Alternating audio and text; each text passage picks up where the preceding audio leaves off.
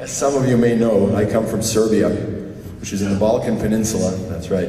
And the folk music over there is rich, very rich, with odd meters and melodies that don't quite sound like Western music, and all that stuff has had a great deal of influence on my playing, on my composing, etc. So what we're going to do now is we're going to play a bass line, or I should say, well, a reduction of a song of mine that I play with my band Sveti. And we're going to go through a time change. Basically the thing is, actually I'm going to keep the time signature a secret, and I'll try to get some audience participation in terms of figuring it out, but then I'll go into explaining a little bit of what I do with it. Basically we'll play the bass line for it, we'll go into the B section, which is in 3/4, that's not going to be a mystery, and then I'm going to play a little solo over it, then we'll end it, then we'll talk a little bit. So the song is called Celebration.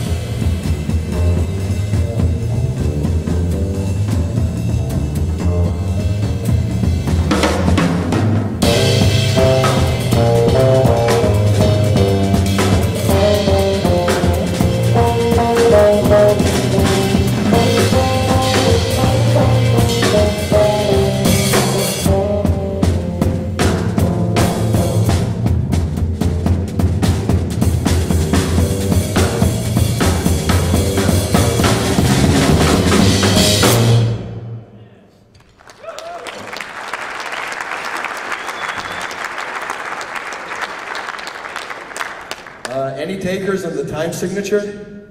Yes? No.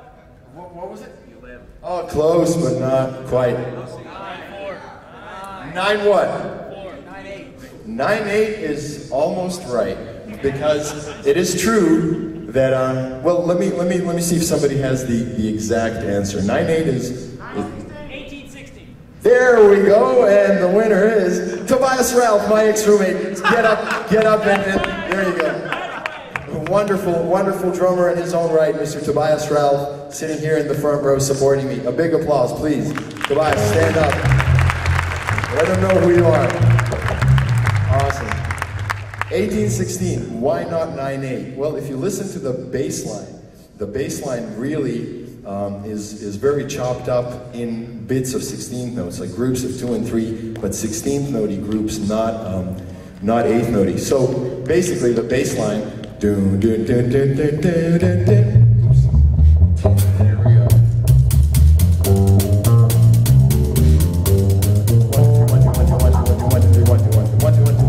Actually, it's kind of hard to sing and do this, but essentially, so 1, 2, 3, 1, 2, 1, 2, 1, 2, 1, 2, 1, 2, 3, 1, 2, 1, 2. So basically, the music here determines the time signature. 9/8 is correct because the music fits in that same mold. I mean, 9/8 notes do go by, but determining a time signature has, for me, much more to do with the subdivisions of the music itself than just the time that we pass between each downbeat.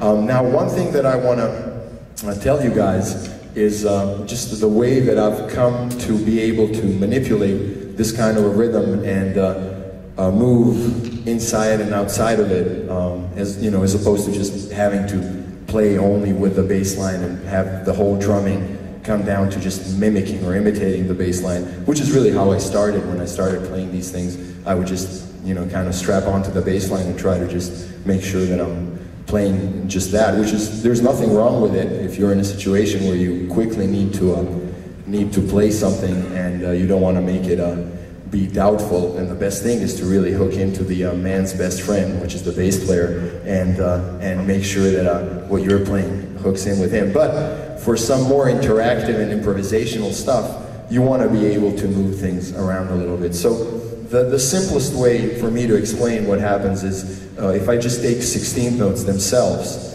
and play different groupings of 16th notes while I'm singing the bass line to myself, this is really the way that I've found best to get myself free from just having to play exactly that. So if the bass line's do do do do do do do do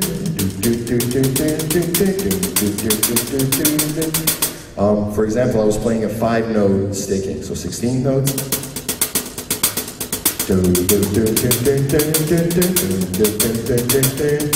So basically I'm able to play a grouping that overlaps the bass line while I'm still completely conscious of the bass line. Like with that, I can do groupings of 3.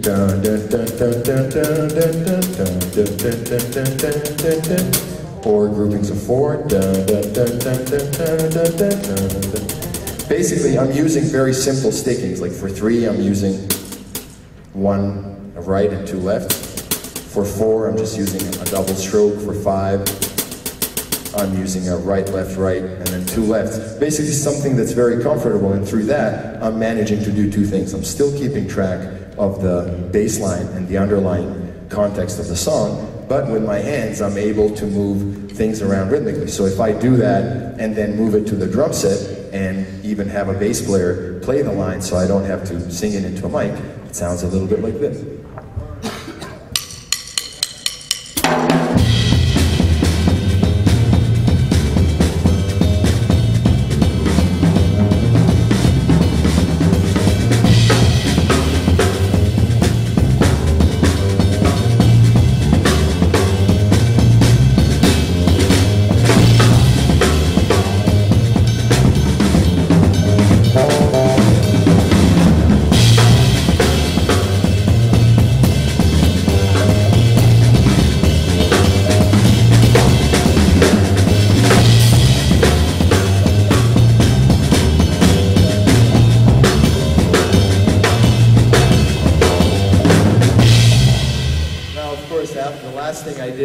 Was not 16th notes anymore.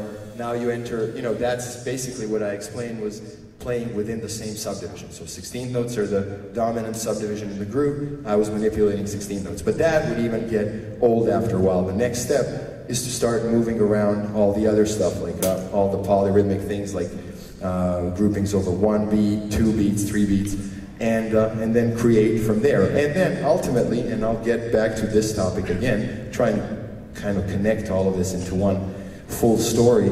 Ultimately, the thing you should be thinking about once you get your freedom in these things, in both the subdivisions that the tune is in and the subdivisions that are sort of outside of the regular realm, the freedom doesn't come without obligation. I mean, just to play stuff is not the point. The point is to still create on the drum set and to use the drum set as a melodic instrument. I mean, you hear me use the toms a whole lot while I play. It's not just because I have 3 toms, it's because they offer 3 distinct sounds. Coupled with a bass drum, the snare drum, and all the cymbals, they create an ensemble that is to be used as a musical instrument. Which brings me to another educational point. Very often when people come into my lessons for the first time, I have them play something for me, which is, I'm sure, the same for every teacher. The reason I do that is to find out where they're at.